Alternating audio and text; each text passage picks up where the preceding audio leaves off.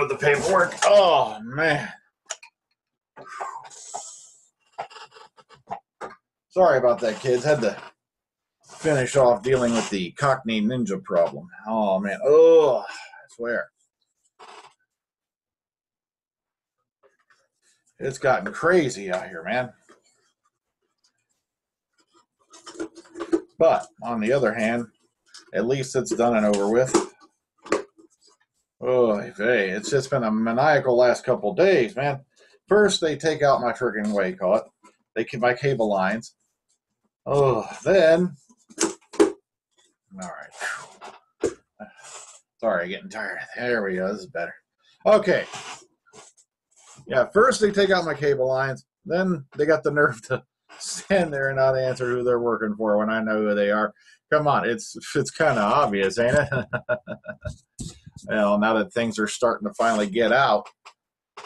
Oh, but look at it this way. You know, we don't torture here at the Freedom Institute for Advanced Science Fiction Studies, but we exactly can't let these things pass. But don't worry, we just finished aiding in their departure. Now, what do you mean by departure? Well, we could say nasty things, you know. Let's just say that we've taught them a new way of existing, and that they'll aid the crops very well for the local farmers this year. Okay, but let's get on to the news, shall we? All right, remember, Omega Files this weekend is going to be, of course, the thing. And what happened was last night, I was literally 5 minutes into recording a new video. Just short of it, about 4 minutes, 54 seconds, and there goes Zoom, there goes my internet, and the internet did not get us reestablished till like sometime early this morning. And I was really ticked because I got a ton of good stuff to show you, okay? But let's go ahead and get to it because it's going to be a long video now because, oh my goodness gracious, there's a lot of stuff to show you, all right? Okay, so first off, let's start at the beginning here. Okay, all right. And away we go. First off, all right, more pics of the Doctor Who Series 9 monster. And if you guys have been watching around, you'll see this big behemoth right here that's been running around, right? Well, I don't know. Maybe it's just me. Hang on. Let's go ahead and let's bring this up right here. Maybe it's just me. And like I said, I don't think it's the Jadoon, but I kind of like the way, you know, the armor styling is very similar, you know, and the helmet, especially in the helmet area here. I like the helmet shape. But like I said, I don't think it's the Jadoon. I don't think we're going to see the Jadoon back anytime soon, at least not on the moon. But that's just, you know, something I was checking out, okay?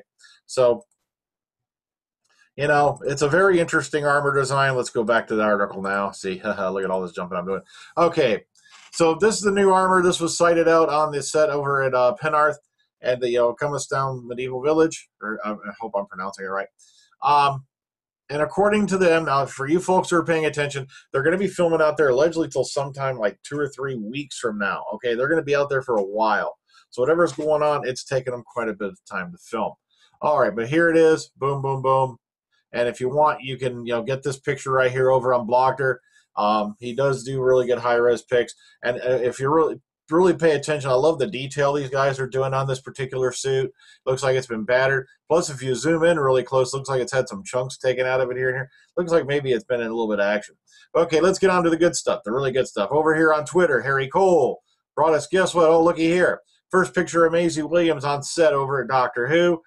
We do not know if this is her civilian attire or this is going to be, civilian attire. Can you tell the last 24 hours really screwed me up? We don't know if this is a costume or not. Probably not. But then he also gave us this nifty picture right here, which you go snag this. Thanks to Mr. Harry Cole. Girdley letters, all you folks over on Zoom who are, over on Twitter. See, I'm just so screwed up, man, because of what happened. So over here on Twitter, go check these out. Really nifty stuff, you know. Plus the fact, notice we got Jenna Coleman right back in the spacesuit, which is very interesting. And then we got Capaldi wearing the check trousers. Once again, thank you, Harry Cole, for the pictures. All right, let's move on. All right, over on BBC One, if you go check this out, BBC, well, it's the BBC main site. I'll have a link to it so you can get there. They have a short little video here. It's only like not even 30 seconds long. Where Derek Ritchie is giving you a brief update on what's going on shooting wise. It's worth a little watch if you're really into this kind of stuff. Plus, it's a beautiful location, and you may notice the one entrance. that was pictured before out on Twitter is showing up here. So this is definitely, I believe this is Lanaran. But all right, jumping on over here to Radio Times, Stephen Moffat, you can't have a Doctor Who movie that damages the TV series. Oh, Nelly. Okay, so Moffat's spoken about the importance of maintaining the integrity of a BBC One sci-fi show if a potential film were to be explored. Quote, you can't make a movie that damages the TV series. That's the only thing I'd say about it. I'm very happy for there to be a movie, very happy for there to be a theater show, anything you like, but the TV show is incredibly important. It must not be hurt. Everybody knows that, end quote. Now, I asked whether or not you'd like to see a film eventually. Moffat replied, quote, if someone can work out how a movie actually works, I've got nothing against it. No one's ever been very clear about how it actually works. It's not really got that far, and it's not my job. I can neither action it nor stop it. Oh, I love how he's saying this now. Remember back when David Yates wanted to do a movie and he was throwing the screaming Mimi saying he wasn't going to let it happen? Well, that whole story's changed now, hasn't it? But okay. I'm sure there's money to be made out of it, but that's not the point, is it? We are British, the BBC. We're there for the art. Tell you what, why don't you hand in your paycheck and put it on the show's budget? Let's see what that happens. All right, but okay, that's the Moffat. I can agree with him on that. You can't. That's the problem. If you do a movie, are you going to do like the Peter Cushing deal, where you just go totally outside the show's continuity, or are you going to be trying dumb enough to fit it in? And the thing is, if you try to fit it in anyway, for one, debating continuity on Doctor Who is just plain freaking dumb.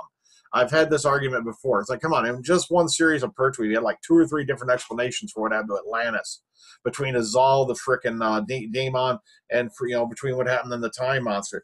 It's like, oh man. Whew. Okay. Also on Radio Times today, Stephen Moffat, Peter Capaldi doesn't want to come back as being the same Doctor in Series 9. Let's run down here. Quote. All right, the showrunner said, there's a temptation if you go into a second series with a Doctor, you think last series, that's major. You've got a new guy, what he's going to wear, what he's going to be like. Is he good in those scenes? Is that close-up working for him? Everything is new, and you solve all that. And there could be a danger that you go, it'll be easy now because you've got an established Doctor. You've got to make it difficult again. You've got to do something different. What you've always wanted to do with Doctor Who is not relax. It's not to think that we've cracked it now, end quote. And he goes, we're continuing to develop the Doctor. His Doctor, which is a thing he's been very keen on. Capaldi just doesn't want to come back being the same Doctor. He wants it to move on. And he goes, the 45 and out rhythm has served us incredibly well for 10 years, but there is a slight sense sometimes, about 35 minutes into the episode, you expect the hero music. They're not all two-parters. Sometimes they're just linked episodes. It's just making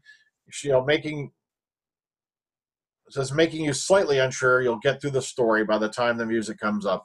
We've all got to be on our toes. You cannot be relaxed. So at least he's staying on the ball. And it's looking like we've got like 3 two-parters starting right off the frickin' bat. Between 1, 2, 3, and 4, and 5, and 6. Okay, so, all right, Moffat. All right, wait a minute. Hold the phone. Sorry about that, folks. I accidentally duplicated an article. It happens every now and then. Okay, just for craps and giggles, it's only 2 minutes long. Go watch this clip. Doctor Who and Sherlock crossover on the Newzoids. It is funny as hell. I'm not kidding. Okay, just for craps, got over on Cold Box, 8 top music moments in Doctor Who. And then lastly, well, that's it for today, because I trimmed off a few articles, folks.